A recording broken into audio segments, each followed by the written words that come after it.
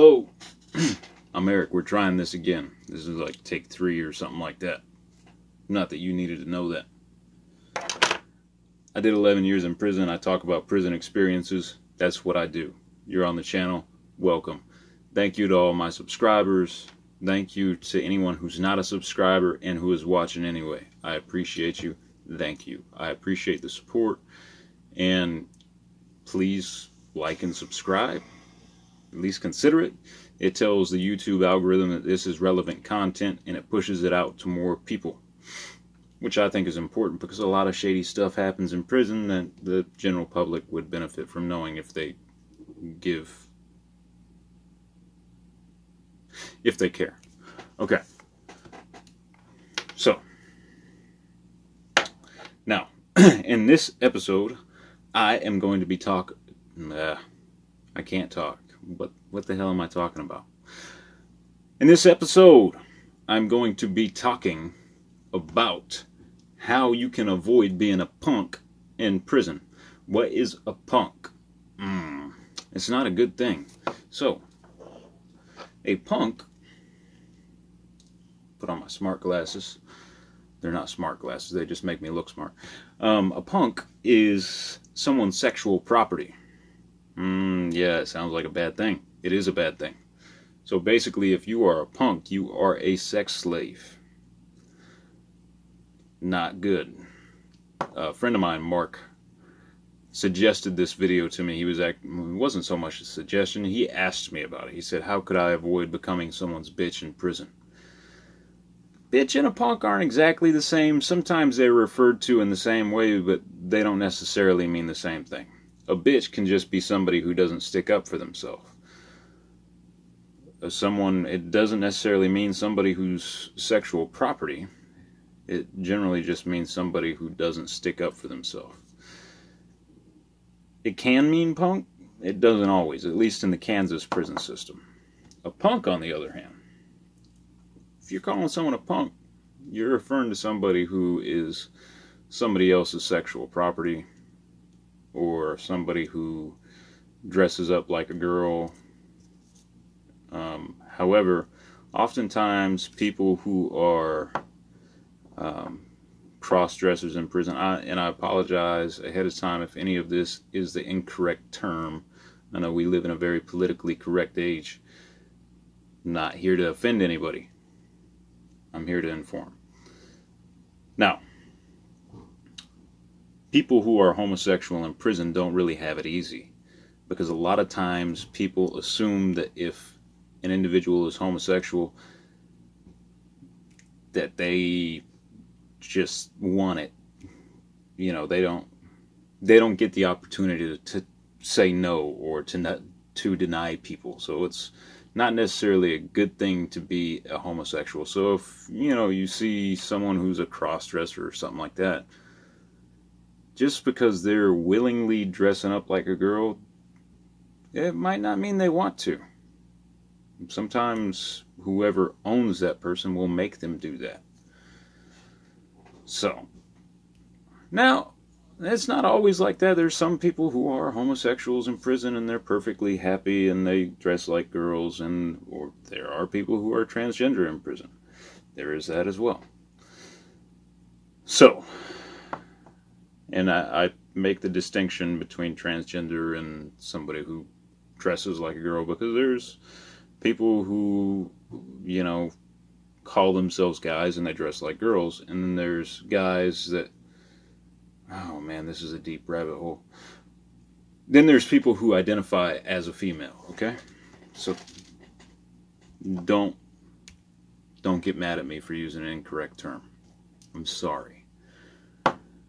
Now, words to live by.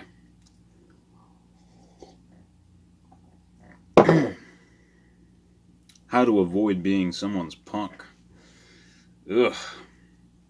Well, for one, you need to stand up for yourself. You need to avoid looking naive, weak, or in a vulnerable position. So, if you're coming into the system and you're young, like I was 17 years old when I was arrested, 17 years old when I went to prison. And I ended up in El Dorado. I was in Ellsworth at first, but I ended up in El Dorado. There were a lot of booty bandits in El Dorado. A booty bandit is somebody who forces someone into a sexual relationship or a sexual encounter of some sort, or a booty bandit uses manipulation to force a sexual relationship. Booty bandits are no good. And they usually manipulate through intimidation or some sort of tactic like that. So if you're young, like I was, and you don't know anybody, that's two things against you already. You're young, you're naive. People will see that and they think, oh, I can get over on this guy. I can manipulate him, I can intimidate him, whatever. So, first thing, if you can make yourself look older, do so. For me, I look older with long hair and a beard. If I cut my hair, shave my beard, I look like I'm 12. Yeah, crazy.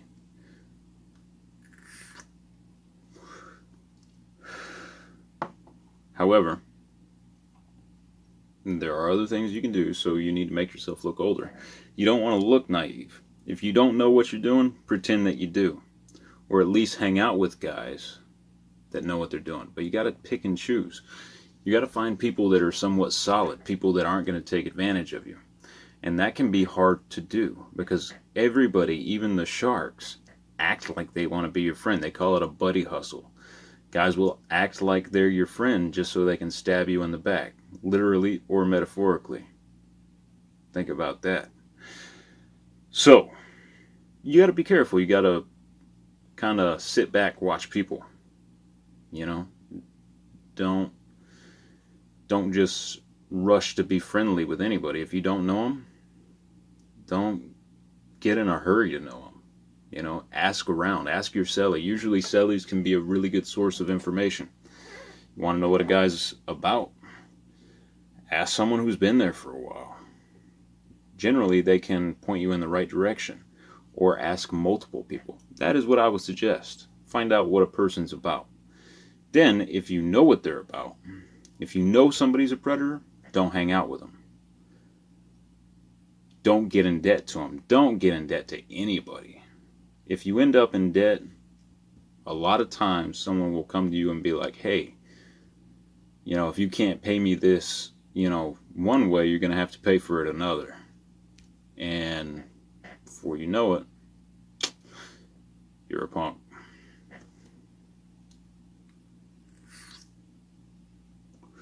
So don't get in debt. Don't look naive. Feel people out. Understand the situation. Practice situational awareness. Don't get caught off guard. Be hyper vigilant. These are all really important in a prison environment. So if you're in the shower, you're, you know, washing up, doing your thing, and someone comes in the shower and you know they're a booty bandit, or even if you have a feeling about them, like if you go to the shower and every time you go to the shower, this other dude that you don't know decides that it's time for him to take a shower. Like whenever you're in the shower, this guy feels the need to go to the shower. That's a warning sign. Especially if he's watching you while you're showering. That's not cool. And that does happen. Next one, stick up for yourself. Nowadays, well, it might not even be nowadays. I didn't do prison time back in the 70s and 80s, so I can't tell you about that. But nowadays, predators are going to go after an easy target. If they think that they're going to have to fight you and you're going to put up a good fight, if they think that you might stab them, chances are they're not going to try anything. So, it's good to stand up for yourself. And if you stand up for yourself, you're going to win the respect of others. If you win the respect of others, people are not going to allow you to get boogered. So, those are all important steps. You need to be assertive too. You can't look like some passive guy who's just going to go along with something if somebody applies a little bit of pressure. And it doesn't just apply to that sort of scenario. You always need to be assertive in prison. Almost to the point that you're kind of abrasive. People used to think that I was a dick, but guess what? I didn't get boogered. You know, if someone came up to me and I didn't know them, and they were like, "Hey, aren't you Eric, or aren't you so-and-so?" Turn around and say, "Who the fuck are you?" Yeah, that would probably start an argument. Sometimes it would start a fight. But guess what? They ain't gonna get one over on you. They're not gonna think that you're some weak guy. You're gonna come out of the hole, and people are gonna be like, kind of steer clear from that guy. You know, that dude started a fight with dude just for asking who he was. You know, just leave that guy alone. It is better for people to avoid you because they think that you're a hothead, that they think that you're kind of off kilter, a little bit crazy. It's better for people to think that about you than for people to see you as an easy target, to see you as prey. It's not good when somebody looks at you and says, this guy's kind of young, looks weak, he doesn't stand up for himself. I'm going to take advantage of him. And it's not just the booty bandits. Anybody will take advantage of you if you look like a easy target. Guys who do loans, guys who extort people, guys who are recruiting for gangs. If you look weak, if you look like a easy target, someone's going to pull up on you. Someone's going to, pop up at your cell. They're going to be like, "Hey, what you doing? What are you in for? What's up? I want you to come to the weight pit. Some of the boys want to meet you, whatever." Or it could be, "Hey man, why don't you come down and play cards with me? I see you in your cell a lot. You don't hang out with anybody. I just want to be your friend." Next thing you know, that guy who just wants to be your friend takes you down to the card table, gets you in debt because he has you betting on a poker game. Next thing you know, you're in debt to a booty bandit. That's not a good scenario. Not at all. And, that can lead to you becoming a punk. It's all about being strong. It's all about not being weak, not being naive, and standing up for yourself, being assertive.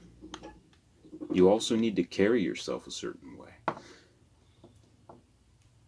If you speak to others and treat others with respect, you have integrity, you're not a rat, you don't have a sex case, you pay your debts, you carry yourself like that, and people will have respect for you. If people have respect for you, they're not just going to let some dude run up on you, try to rape you or something like that.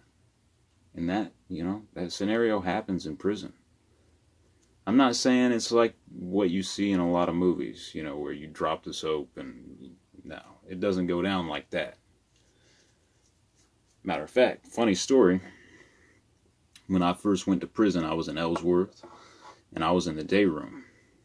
And the shower is just off the day room. Day room is an area where everybody congregates. They play cards, they watch TV. Shower is right there off the day room. There's nothing separating the day room from the shower. It's just like an open room with some shower heads in it. You can see right into the shower. You can walk from the shower to the day room. There's not really a door between the shower and the day room. I was 165 pounds, 17 years old, and I'm standing between these two massive dudes. I don't know them. I don't know anybody. I've heard stories. And sure as shit, that soap is a slippery dude. Soap slipped out of my hand. Fell to the floor. Everything stopped. The dudes who were standing to either side of me stopped mid-wash. Looked over at me. I looked right. I looked left. I turned around. I kicked that bar of soap right out of the shower into the day room. I walked into the day room butt naked. Picked my soap up and walked back to the shower. When I got to the shower, they started laughing. They said, "Man, it ain't that serious. It's not like what you see in the movies, man. You could have picked up your soap. You're all right. So, while it might not be exactly like what you see in some movies, it is serious. You got to be careful in there. You have to assert yourself. You have to protect yourself. You have to be careful about who you hang around with. You have to carry yourself a certain way. So, yeah, you need to do that. However, certain movies get it right. Shawshank Redemption, watch that. The main character gets raped in prison multiple times, and that's kind of how it goes down. He was off by himself in a laundry room somewhere. Some dudes jumped him, raped him. That's how it usually happens in prison. You're off somewhere by yourself. You don't have any of your homeboys around, and some dude thinks that you're soft, and so he tries to take advantage of you. That's how it happens. So avoid situations like that. There was a time I was working in the infirmary. I was in all sorts of rooms by myself. No one else there. And then a notorious booty bandit came to work back there on the floors. And it was a dude who was always eyeballing me. And finally, I cussed his ass out. I told him that if he got near me, I was going to stab him, that I didn't tolerate disrespect. And then I refused to be over at the clinic while he was over there. I wasn't going to put myself in that position. I wasn't going to make myself vulnerable. I didn't get boogered. So that's how you avoid being a punk in prison. I hope you enjoyed the video. Again, like, subscribe if you want to. I would appreciate it. It tells YouTube this is relevant. I'm Eric. This is From Prison to the Streets. Catch y'all later. Right.